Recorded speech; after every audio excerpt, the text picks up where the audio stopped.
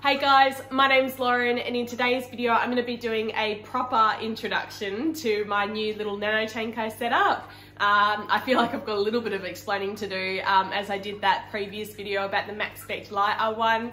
I had every intention of it going on this tank. When I was unboxing it, turned out it didn't fit, so I ended up having to just, you know, go with it and wing it and pop it on my nano tank.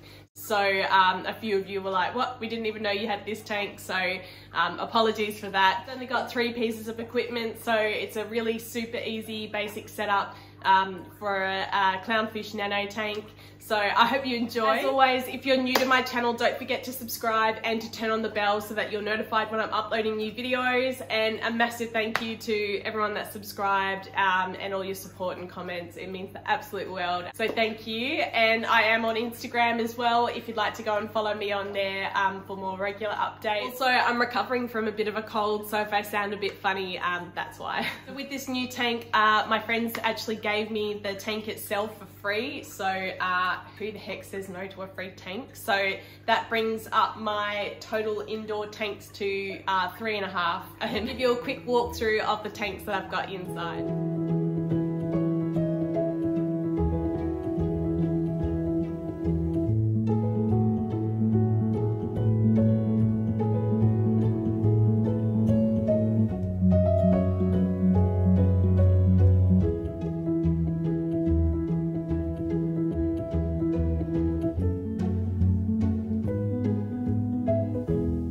So this is my 35 litre nano tank. As I said, the tank itself was given to me for free. And then just on a local buy swap sell page, someone locally was selling the 2 clownfish with about 10 or 11 anemones that they had in their tank, and they were closing their tank down.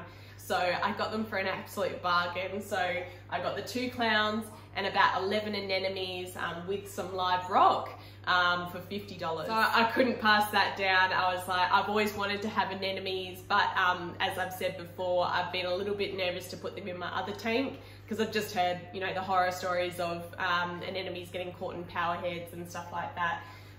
You know, down the track I might end up building up the courage to put them in that tank, but for now I kind of like the idea of having like an anemone only tank.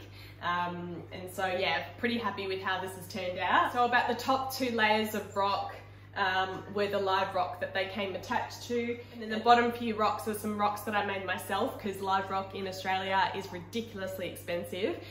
If you haven't watched that video, I do show you exactly how I made them. I made about 90% of the rocks that are in my 6-foot tank, so definitely go and check out that video. I'll leave the link up above if you haven't seen that yet. So I added those in, and then I also had another piece of rock. I also got this really nice Dymax Slim Flow hang-on back filter. I do really like hang-on back filters, so I really like the double one. I think this filter is actually meant for like double the amount of water volume that I've got in there, but I was like, you know, I'm happy to get the bigger one and, you know, for it to be over filtered if anything. So all I've got in there is these filter pads that it came with. I might add in a little bit of filter floss as well.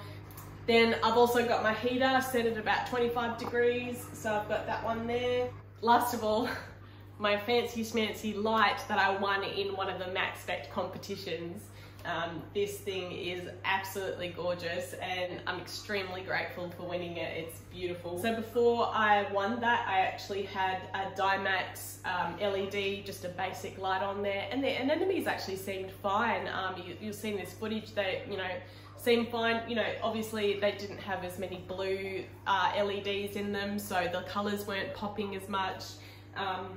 But I think it was actually completely fine. So if you are thinking of, you know, doing a bit of a similar setup, I found that that was working just fine for the first few weeks. But as you can see now with the Max Spec light, it really does just make the tank pop. You get all those colours out of the anemones, and yeah, it just is beautiful. The anemones have spent a bit of time moving around, I think because it is so bright compared to what it used to be. I did have it on some of the dimmest settings because you can program it all in your phone, do like a sunrise type effect. It's crazy how good this light is.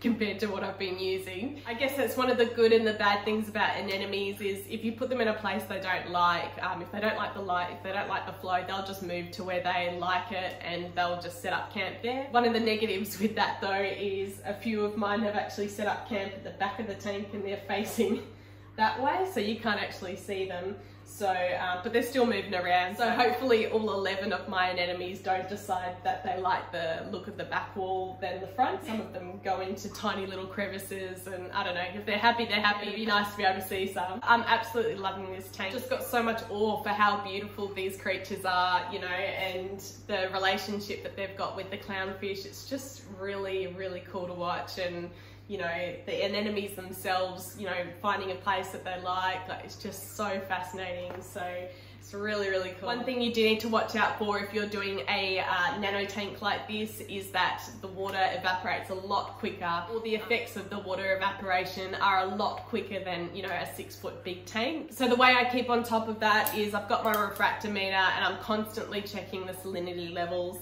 And if it does need to be topped up, I just put their frozen food into a cup of RO water, which I've also got a bucket of that right here ready to go.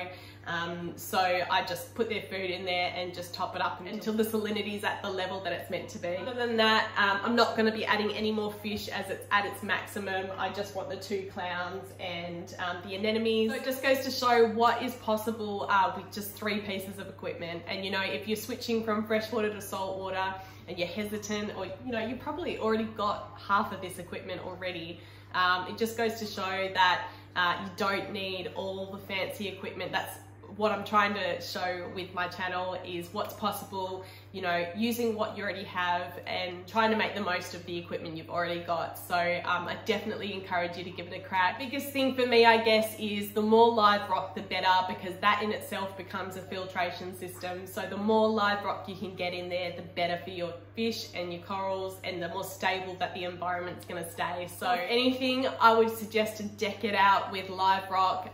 Definitely spend your money on that and a good cleanup crew, because that and the cleanup crew, it's all going to become its own little ecosystem, and the live rock's going to become that filtration and the main filtration for you. If anything, I'd highly suggest to splurge out on that sort of stuff. Yeah, I hope you enjoyed, guys. I'm going to be doing updates on this tank as well. So just like I do with my 6-foot tank, I'm going to be sharing the good and the bad of keeping such a basic setup. So stay tuned. Don't forget to subscribe if you haven't subscribed already, and we'll see you next time.